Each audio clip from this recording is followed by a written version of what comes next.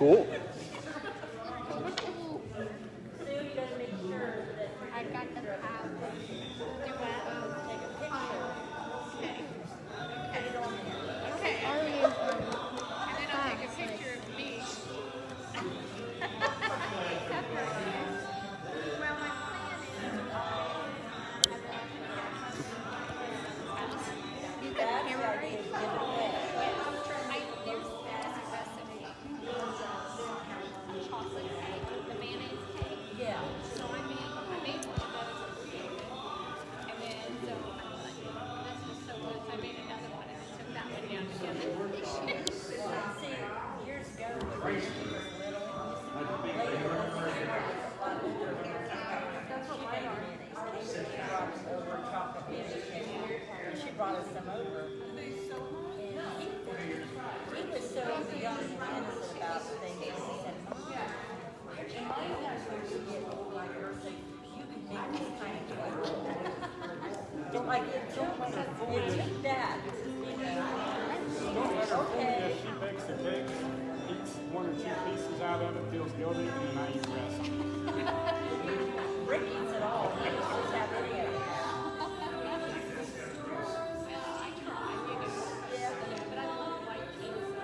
That's really my favorite. If it was me, I would want chocolate. So I was like, you like cake.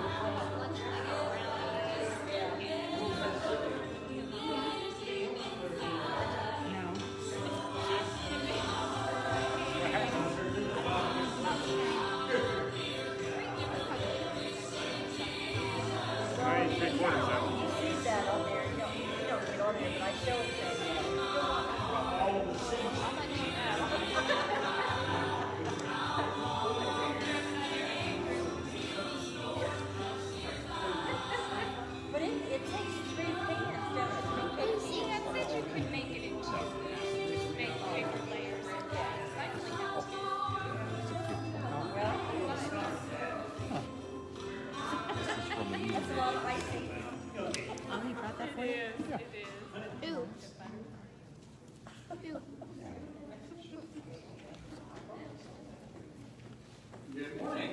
Good morning. So glad that you're able to be with us today and you can worship in the house of the Lord this morning. If you got a bulletin this morning, I just want to highlight a few of the items in our upcoming events. We've had a lot of stuff that was scheduled this year, like picnics and other things that we had to cancel or put off. And so now we're kind of back on routine. We have some events coming up. We have some more in August and September and October as well. But I've asked Sue to go ahead and put some things in here for July. And so in 2 weeks, on July 12th, we're going to kind of have a Easter in July. We weren't able to meet inside the sanctuary on our regular Easter this year. We're out in the parking lot.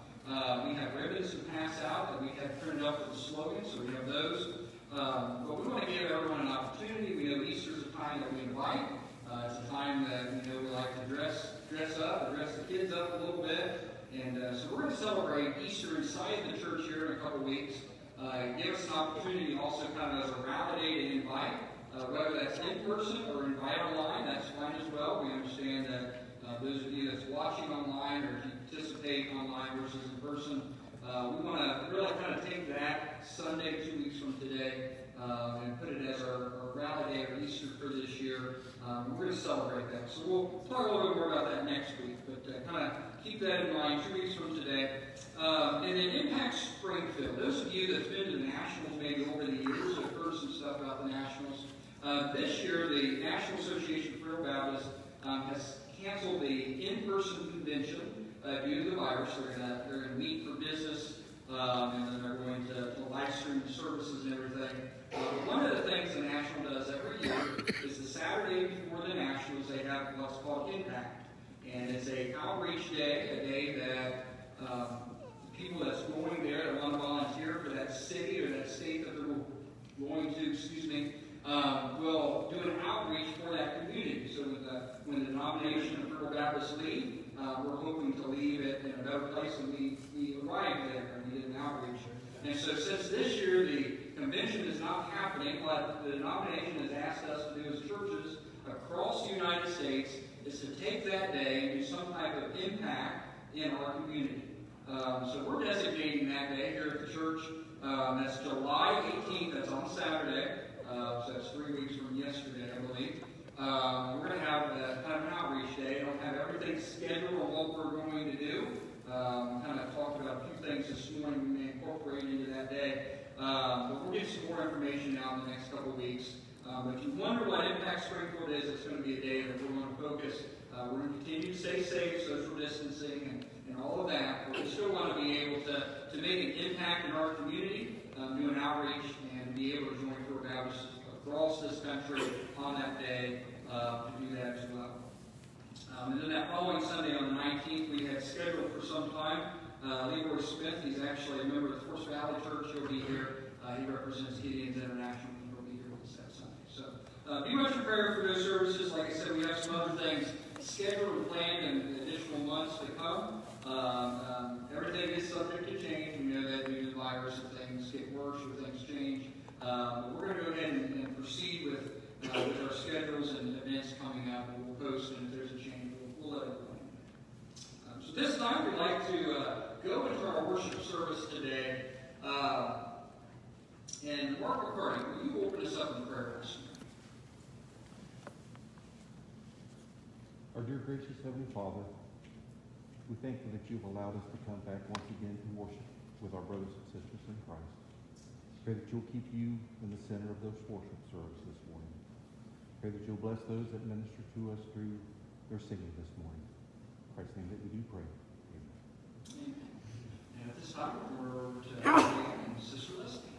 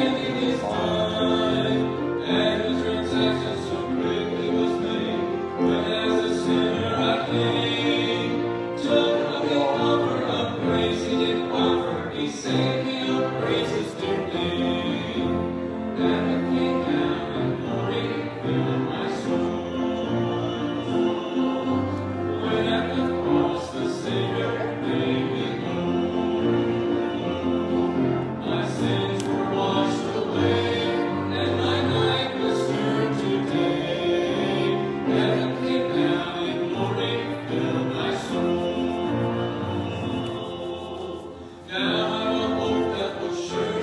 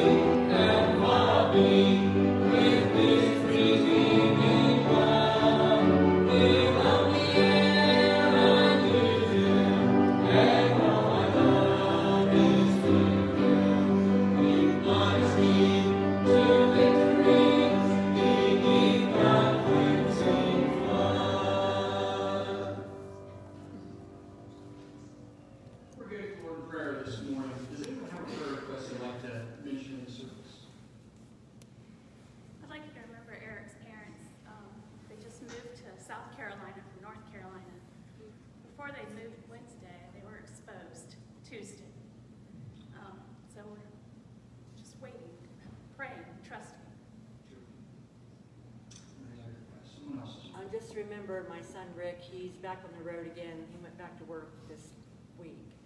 So, there's been a lot of problems they've had with people hijacking the trucks and things like that.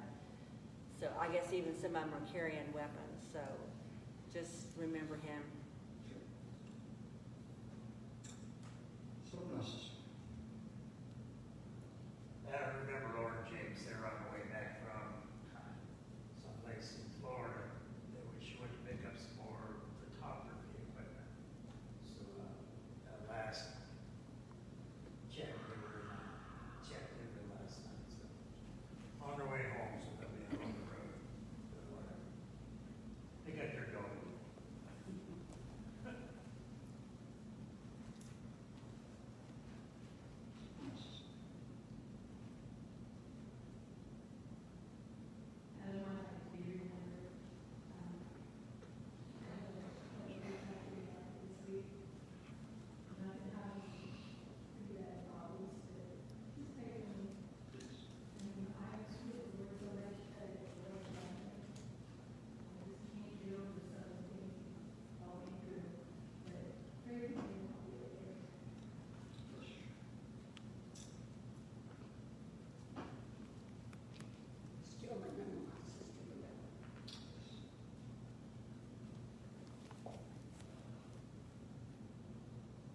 Well, those with unspoken requests, take a sign of lifted hands. And Brian, how would you take so prayers? Lord God, Heavenly Father, we thank you for this time we have together in house, Lord. We thank you for the blessing that you've bestowed upon us this past week, Father. We know there's many that have been mentioned, Father. We know there's probably many other requests that are thoughts that are on our hearts and minds, and we ask you to be with those situations as well. Be with those that may not be with us. Just be with us in service, Father. We thank you and praise your name. In Jesus' name, amen. You may be seated. Pray as we're going to sing for us.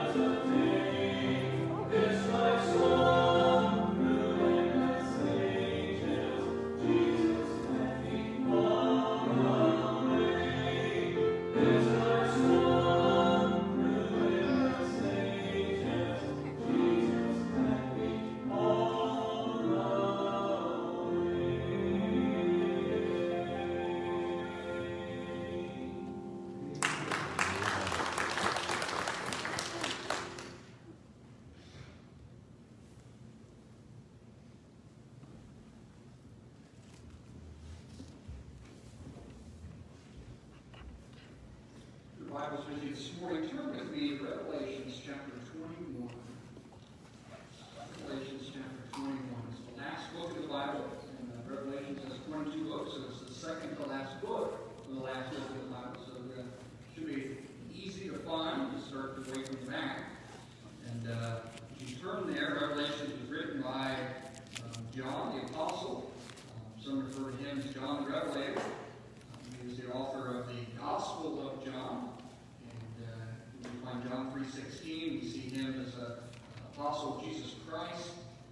And he was one of the ones that ran to the tomb that morning when he heard the words from the ladies that had went there, that him and Peter had ran. He also wrote the books of 1st, 2nd, and 3rd John. And here in Revelations, the last book of the New Testament, which is also the last book of the Bible, we see the book of prophecy of the New Testament.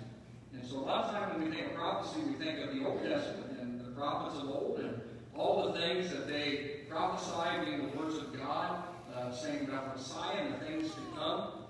But here we have a whole book, 22 chapters of Revelations that John, when he was exiled on the island of Patmos, that he was able to record the visions and the things that God showed him there. That at the time that he wrote to those 7 churches in Asia, but that we have today, to know of the things to come. And the book of Revelations, a lot of times it's hard to understand.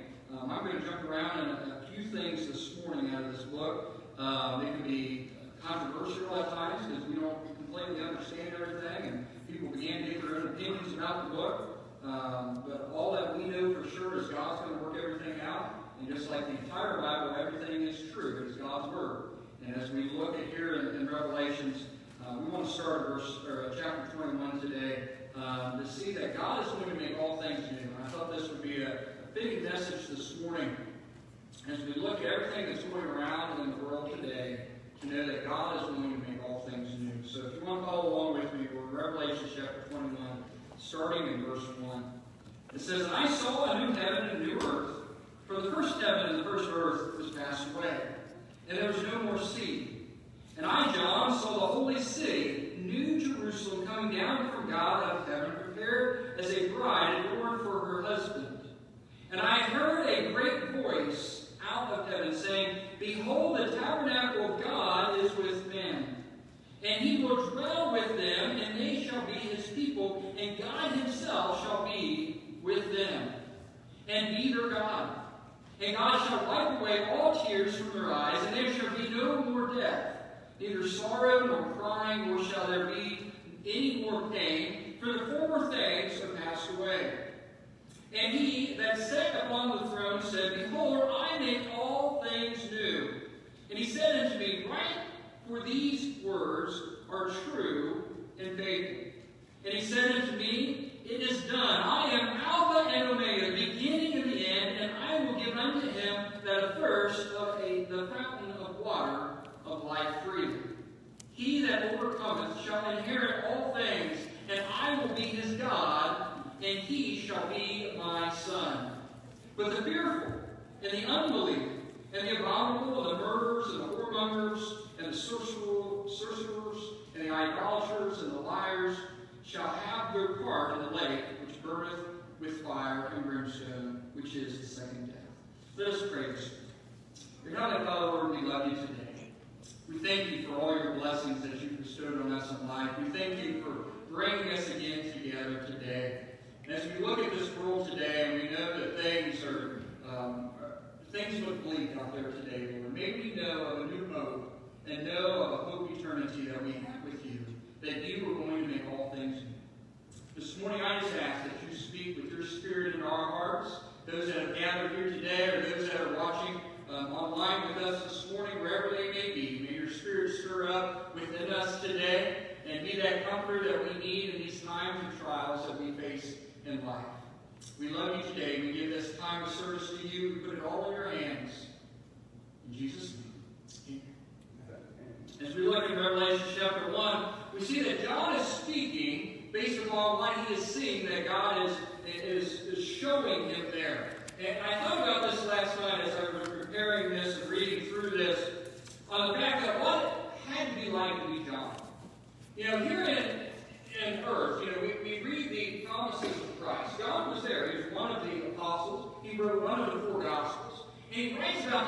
that Christ promised. He writes them in John. The Gospel of John actually writes more about those latter days when Christ was with the disciples up in the upper room and all these things that he was bestowing on them and telling them. John writes all this detail, and John knew about these promises that Christ had made while he was here on earth. But God gave him a little glimpse on what it was going to be like in the end days. Not just the end days, God gave him a glimpse on what it's going to be like for eternity for the believers, those of us that believe and profess and claim Jesus Christ as our Lord and Savior. He got to see these things, and these things that he saw, that he wrote down in this book. And I just want to take some verses here out of chapter 21 to give us encouragement and hope. Because here, when we put ourselves in John's shoes, and if you joined us on Sunday nights, as we studied through the Gospel of Mark, we went through kind of the sight of the disciples and all these lessons that the disciples have been learning along the way as their faith has been being encouraged and in a way preparing them for what they were going to face when they were going to be the apostles and they were going to have Christ anymore by their side. And many of those disciples, they would be persecuted. John is one here that was exiled all alone on the island of Patmos. And when things were looking dim for him, when he experienced the loss of many of those early Christians that he stood beside on the Babylon, so to speak, and he stood and he shared the gospel with, that had been persecuted and put to death, and was martyrs for their faith, God gave him a little glimpse that John is all worth it. Today, I want us to have that same mindset, that it's all going to be worth it. That today, that everything that we face today, that we know is going to be worth it after all. John says, I saw a new heaven and a new earth, for the first heaven and the first earth was passed away, and there was no more sea. This earth is corrupt today. This earth is a broken world today.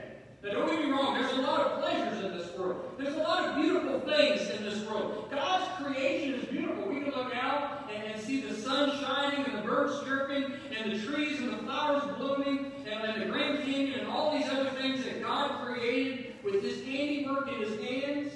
We see each other that God created with his handiwork in his hands. But this earth is a broken world.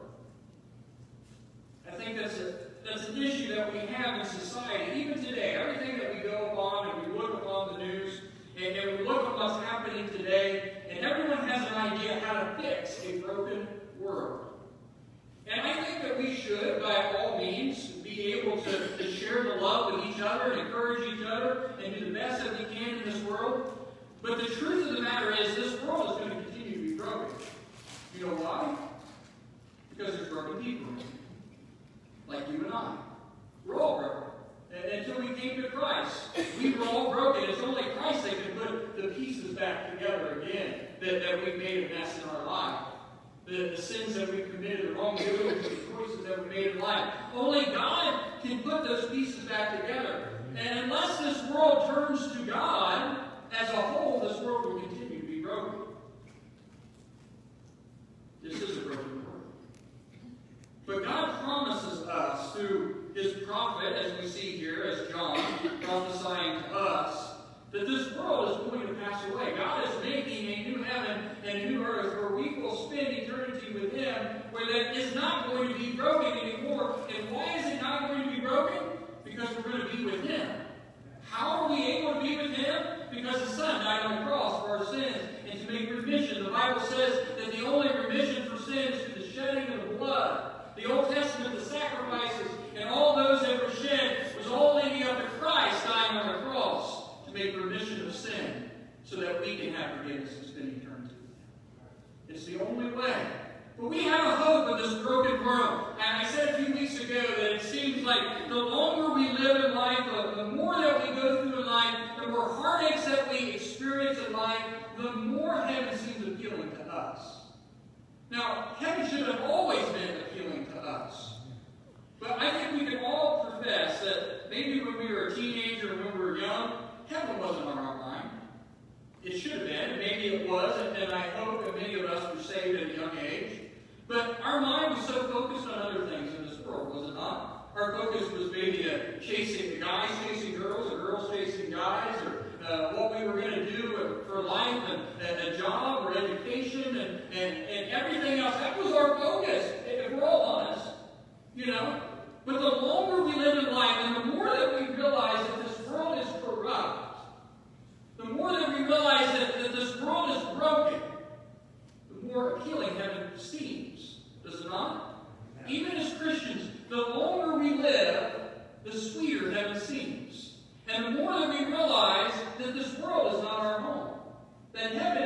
be our home, and it's going to be our home for eternity. It seems a little bit sweeter. It seems something that we want to strive for in life. It's that hope that we have for eternal life that we can share in this world, this broken world that we've experienced in life. But until we experience in life that understanding that we need Christ in life, that this world is broken, we can't fathom in our mind what God is preparing for us one day. And as we begin to understand that, Revelation can be confusing. I think we can all agree to that. It can be confusing reading that and trying to understand that and putting things together. And it's not my purpose here today to confuse. God is not the author of confusion, and that's not what we're trying to do today. But we're trying to pull out Scripture to understand the hope that we have, eternity with Him today.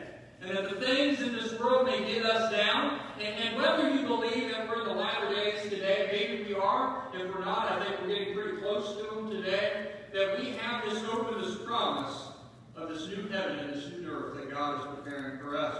John says that there was no more sea.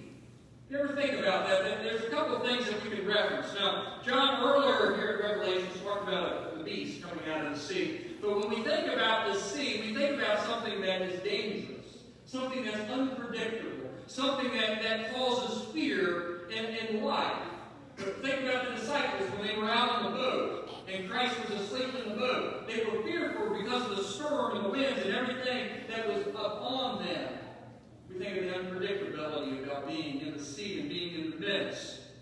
So there's not going to be any more sea. There's not going to be any more fear. And we're going to talk about here in a second all the things that there won't be. But there won't be any of that fear, that unpredictability that we have in life. Right now, if we sit down, when we left church in the end of February, we had no idea what we would return to when we came back. And our last Sunday was called the first Sunday of March. We had no idea what we would return to when we come back. And we come back not only to a different, I say congregation, some of us meeting online and other things at that point, but we return back into the house of the Lord in a different setting in this country. This country is different than it was at the beginning of the year. This country is different than it was last year. For a lot of things leading up to it, but it's a little bit different. And I think we can all admit whether there's some fear and unrest inside of us, but we know that across this world and across this country there's a lot of fear. There's a lot of unrest, and there's a lot of uncertainty. We don't know what tomorrow holds. We talk about scheduling and plans and things that we have for this year, and all that can be turned upon its head in a couple weeks. We know that. And because of that, we don't like uncertainty. The stock market doesn't like uncertainty. We don't like uncertainty. But there's not going to be any uncertainty. We can rely on what God is telling us that there's not going to be any more of that unrest, that fear, those tear-stained pillows at night, the unrest of the depression, the anxiety, and everything that we can bog us down here on earth. All of that will be passed away. We will be able to spend eternity with Him. Verse 2 and 3, it says, And I, John, saw the holy city, New Jerusalem, coming down from God out of heaven, prepared as a bride adorned for her husband. And I heard a great voice out of heaven saying, Behold, the tabernacle of God is with men, and He will dwell with them, and they shall be His people, and God Himself shall be with them, and be their God. When I look at that, He talks about this New Jerusalem. What was Jerusalem? It was the holy city, right? It was there. It was the capital of all of Israel. It was a holy city. And right there in Jerusalem was the temple. And before the temple was the tabernacle. The temple was more the permanent dwelling. The tabernacle was what the children of Israel carried about for those 40 years in the wilderness. And for many years in Jerusalem, that's all they had until Solomon built the temple. But the temple represented the place of God. The most holy city in Jerusalem. And within the most holy city was the temple, or the tabernacle, which represented God Himself. And within that, there was a portion blocked off in the back that was considered the holies of holies. It was the most holiest place here on earth. It was where God dwelled here on earth. And we know, reading through the Old Testament, priests, if they went in with sin in their life, they would be struck dead. Within the holies of holies, when the Ark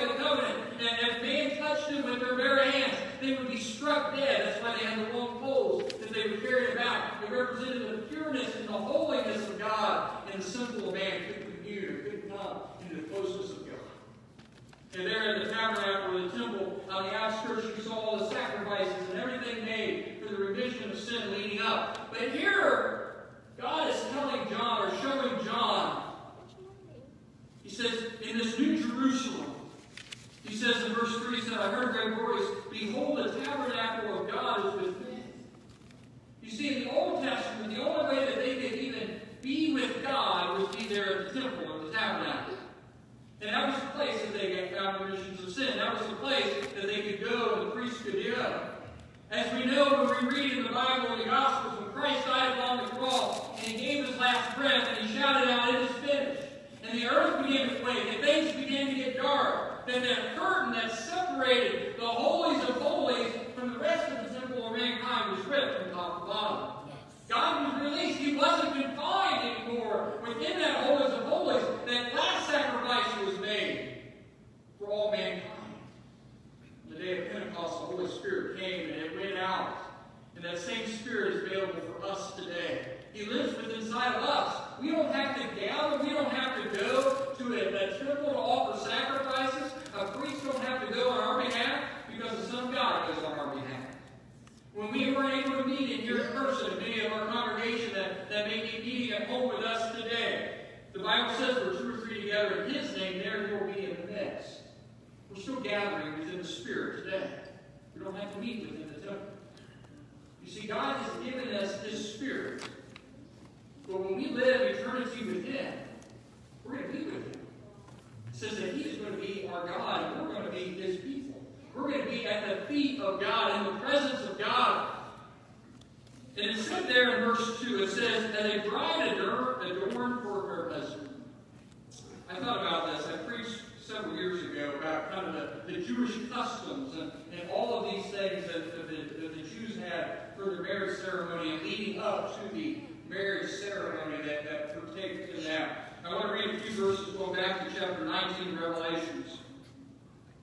It says, and I heard, this is in Revelation chapter 19, verse 5, and I heard, as it was a voice of great multitude and the voice of many waters, and as a voice of the mighty thundering, saying, Hallelujah, for the Lord God omnipotent reigneth.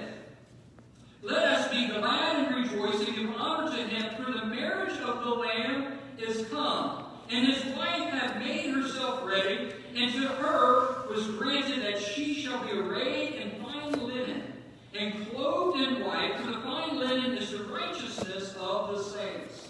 And He said unto me, Right written, blessed are they which are called unto the marriage supper of the Lamb.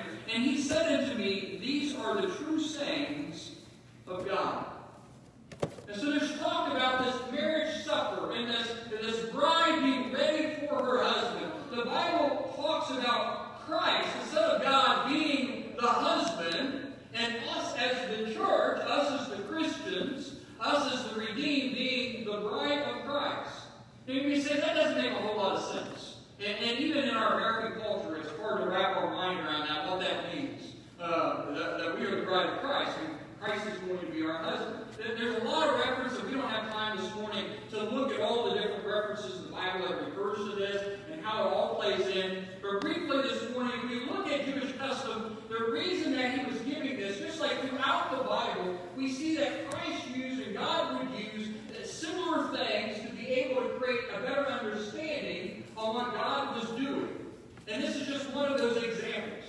We hear preachers today get up. We get up and we like to use an analogy or an example so we can better understand the Word of God. Christ used those, He used parables, He used other things. And this is another one of those examples, analogies that God would use and Christ would use to refer to in the last days. And refer to as the church being the bride and Christ being the groom.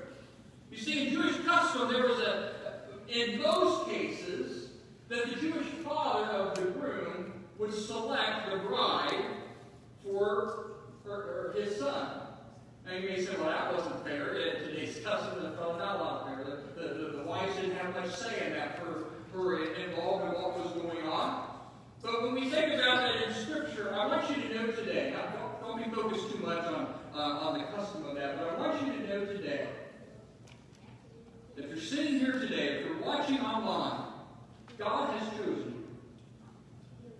God has sent His Son down to this earth for you and I. I don't care what you see when you look in the mirror. I don't care what others say about you, what you think and say about yourself. The Almighty God could have scrapped His creation, but He didn't do that. He looked not only in the past and the time, but He looked into the future. He saw you and I, as a song that when He was hanging on the cross, that we were on His mind. That He loved us so much that He put a plan together, that He chose us so that we could spend eternity with Him. The Bible talks about the elect, and it can be very confusing. I'm not going to get into the whole portions of that. But know what the Bible is referring to is that we as the elect, is that we have been chosen by God. That's what that means. That we have been chosen by God. Not that there's just a certain few that's been chosen, but the Bible says that it's God's will that all men come to repentance. And that we choose Him. But we have to understand that He has chosen us. In Jewish custom, that there had to be a price that was paid for the bride. There was some kind of commitment. There was a marriage covenant that went in. And a lot of times we think of a dowry. There was a price that had to be paid, an agreement that was made to be bought for that bride, for the husband. You see, today there has been a price that had been paid for you and I as the bride of Christ, as the church. The Bible says, Paul says in Romans, for all sin comes short of the glory of God, but the wages of sin is death. So the price had to be paid so we could spend eternity with Him. The price had to be paid for forgiveness of sin. And as we've already mentioned today, the only way a price could be paid and forgiveness of sin is remission is through the shedding of blood. So Christ had died on the cross. Through the shedding of blood. A price had to be paid for this marriage to come forward. And this price was paid for you. When we think of all the prices and all the things on earth, God paid the ultimate price for the earth. But when we think of it personally, God has paid the ultimate price for you. He's paid the ultimate price for our children. He's paid the ultimate price for our grandchildren. He's paid the ultimate price for our neighbors. And everyone that's living in this broken and corrupt world, a price has been paid. The other part of this marriage Jewish custom is after this marriage custom went on, they were kind of betrothed, kind of engaged. This was kind of the situation when Mary and Joseph, we see in the Gospels, when the Holy Spirit came down and entered into the womb of Mary, and she began to bear the child. Joseph and Mary, they were just kind of engaged, espoused to one another, betrothed to one another, we see here. And during this time, the husband, or the soon-to-be husband, typically goes and prepares a place to bring his bride home. Whether it's building a nice building, or whether it's building a lean-to behind what his father has, whatever it is, the husband goes and prepares a place so he can go and get married and bring his wife home so they can spend happily ever after, like a fairy tale, so to speak. But this Jewish custom that they had, Christ speaks to that. Christ told the disciples when they were in the upper room, He says, if you believe in God, believe also in me. In my Father's house are many mansions. He says, I go to prepare a place for you. And if I go to prepare a place for you, I will come again, receive you unto myself. See, Christ, even though He died on the cross, He was risen on that third day. We celebrate a Resurrection Sunday. And after appearing to many for 40 days, He ascended into heaven. But He ascended into heaven. Why? To prepare a place for you and I. There's been a building project going on for 2,000 years.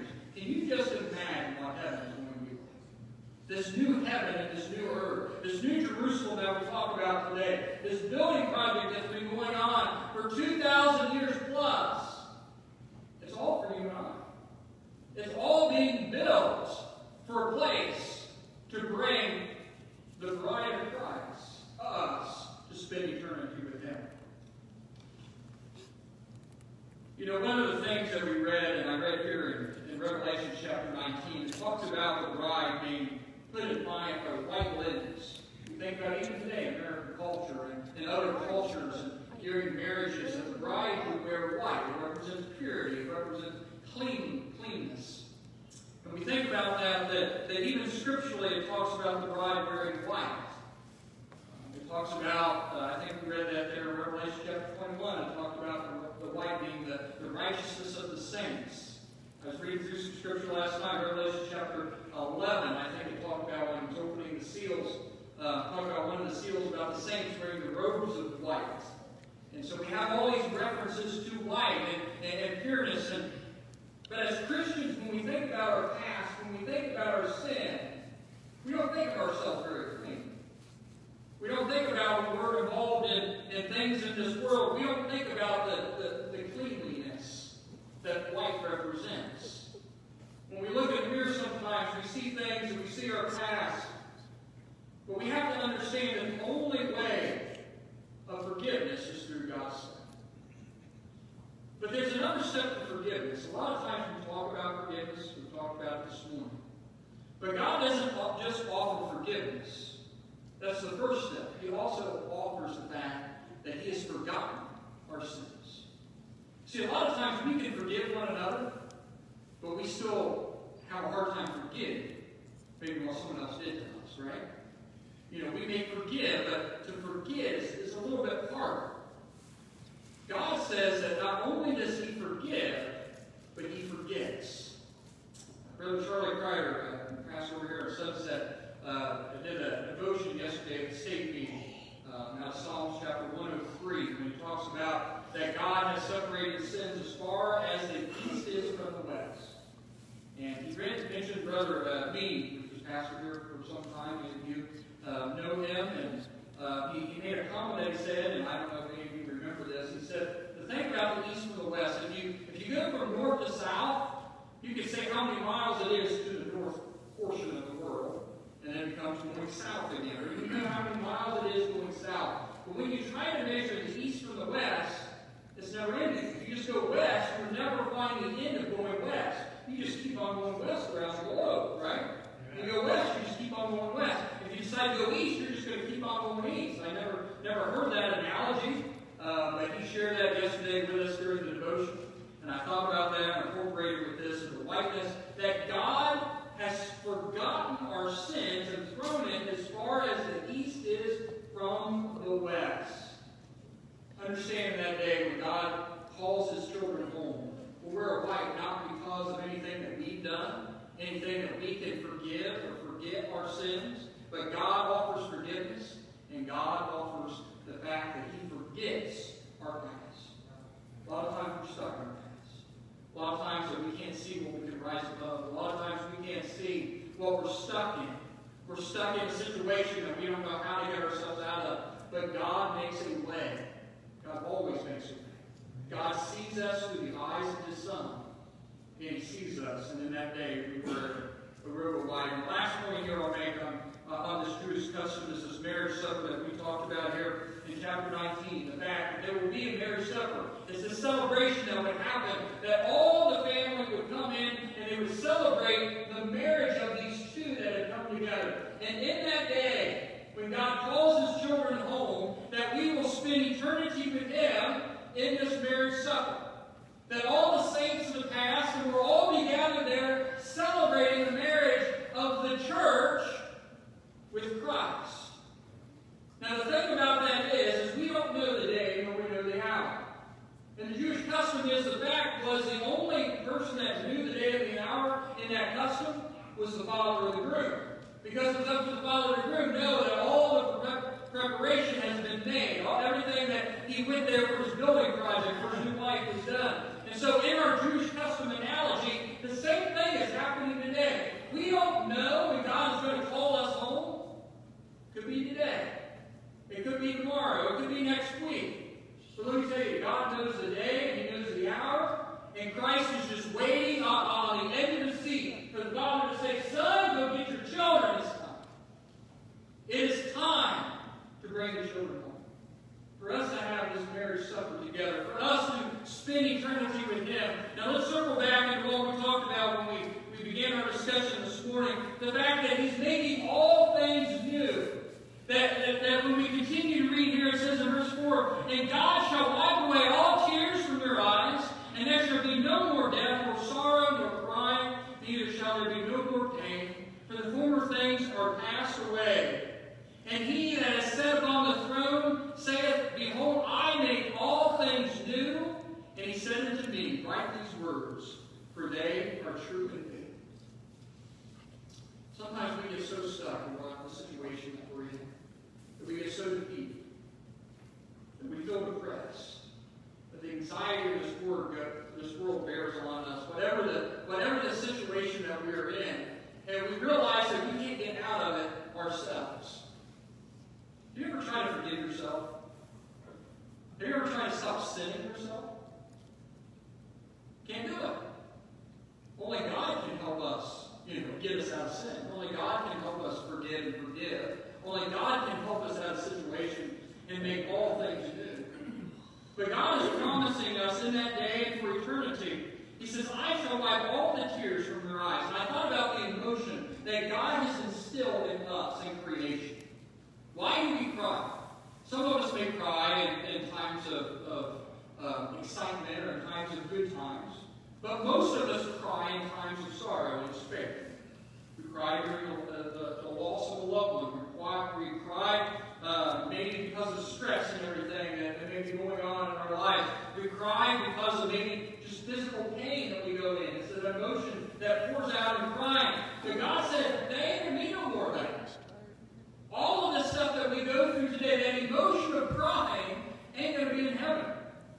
And he goes into detail when he's telling John, he says, there's no more death. There's not going to be a need for funeral directors in heaven. There's not going to be a need for hearses in heaven. Why? Because there'll be no more death. There'll be no more parting over there. It says there'll be no more sorrow nor crying. There'll be no more tear-stained pillows. There'll be no more emotions wrapped up in our life of tears pouring down from our face, of not knowing where to turn to. Why? Because we're going to spend eternity with Him. It says there will be no more pain. There will be no more physical aches and pains that we go through in life. There will be no more emotional pains that we go through in life. There will be no more pains that others cause upon us or each other in life. There will be no more pain. All of this is a reminder that we live in a broken world. But God is making all things new. We have that hope and that encouragement today. I want to end with this. If I jump over here to the end of chapter 21, verse 22, it says, And I saw no temple thereof, for the Lord God Almighty and the Lamb are the temple of it. And the city had no need of the sun, neither the moon to shine, for the glory of God did lighten it, and the Lamb is the light thereof. And the nations of them which are saved shall walk in the light of it, and the kings of the earth do bring the glory and honor into it. And the gates of it shall not be shut at all by day, for there shall be no night there. And they shall bring the glory and the honor of the nations unto it, and there shall be no wise enter into it. Any that defile, neither whatsoever worketh abomination or maketh a lie, but they which are written in the Lamb's book of life. You see, right in the middle, for the sake of time, we don't have this, but right in the middle of chapter 21, when John saw just a little bit of what this new heaven was going to be like in the new earth, he talks about Jerusalem and the 12 gates. He talked about the foundations, and he talked about streets of gold and the pearl and all the gems that we hold precious here that God is using to build heaven and eternity. Take some time to read through chapter 21 today, and you'll see all these things that the best that John could put into words of what heaven was going to be like. And then at the end of that, he concludes all of this in chapter 21. He says there's not going to be a moon. There's not going to be any nightfall. There's no need to lock and shut the gates at night, because the sun's going to shine forever. Because we're going to be with the Son, S-O-N. We're going to be with God's Son forever. It's going to shine. There's not going to be any more dark times that we experience here on earth. When we think about dark, we think about fear, right? I've got to share this with you, Gavin. Gavin helps us in the house. We have chickens, most of you know that. And we have a nightly routine. We go out and water the flowers and make sure that the chickens have food and water. We have some rabbits, make sure they have food and water. And sometimes if we get caught up with everything going on, it starts to get dark by 9 o'clock, and we got to go out at 9:30 to make sure everything's fed, and it's dark out there. And so Gavin is a little scared in the dark. And so the other day, he went out. He didn't see me. I was out there, and he was yelling out the door, "Dada! Dada!" He didn't see me. And so I thought it would be funny to do some kind of like screeching sound in the dark. Gavin didn't think it was so funny. Rochelle was in the house on the couch talking to her mom, and she says all she knows is Gavin comes running in, screaming, shouting, and is in the fetal position on the couch. And that's not typical Gavin. We don't see him do that. And he was in such fear because not only the darkness, you can't see what's out there, but just hearing some sounds. And most of us can relate the fear that we have. You don't walk to a haunted house during the day. You're at nighttime. There's fear that is wrapped up in this nighttime. A lot of times we may not lock our doors during the day, but we lock them at night. Or some of us lock our doors during the day as well. But it's the nighttime we have to worry about. God's saying there's not going to be any more. There's not going to be any more fear within the night. And the things that make noises in the night that we don't know. We're going to spend eternity again. It's going to be bright every day. Every day is going to be a bright day, a bright shining day. It's going to be a joyous day. The things that we're experiencing and heard them today. That there is sorrow in this world today, but be of good cheer, because Christ will come. Be of good cheer today, that all of these things on earth is temporary. All of these things are going to pass away. And if you put your hope in this world, if you put your faith in objects of this world, they're all going to fade away. Let me ask you this question as we bring this to a close. Let me ask you this question. If every possession you own was gone tomorrow, what would you have left? Every possession.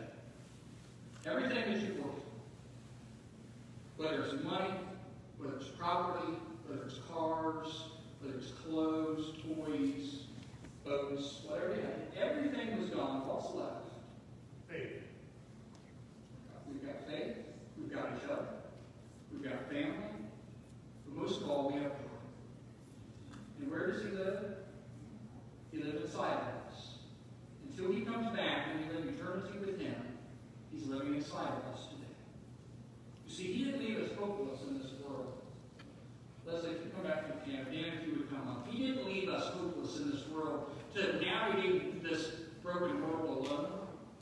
This sadness and despair that we're going through today in this world, He didn't leave us hopeless. He's offered the opportunity for us to call out to His Son, to ask Him to come into our hearts. See, that's what salvation is all about. We spoke about this the last several weeks. But the Bible, it can sound complicated. Revelation can be complicated, but it's as easy as this. God loves us. He sent His Son down so we can have a relationship with Him.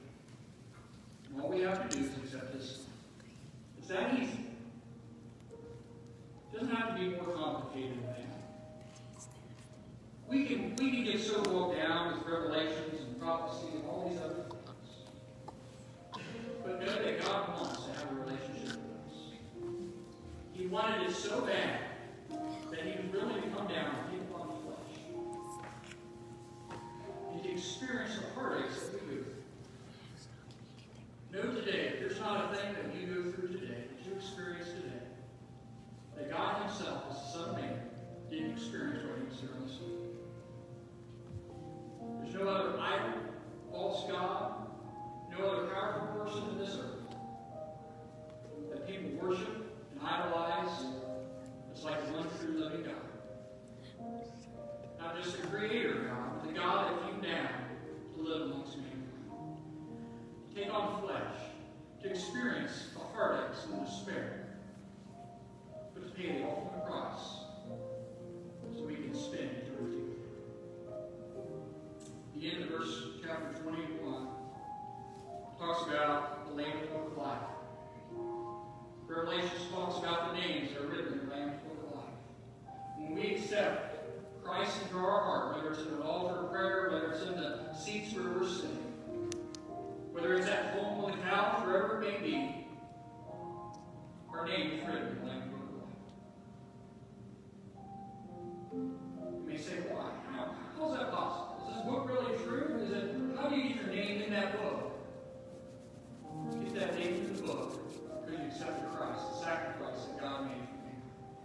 that simple.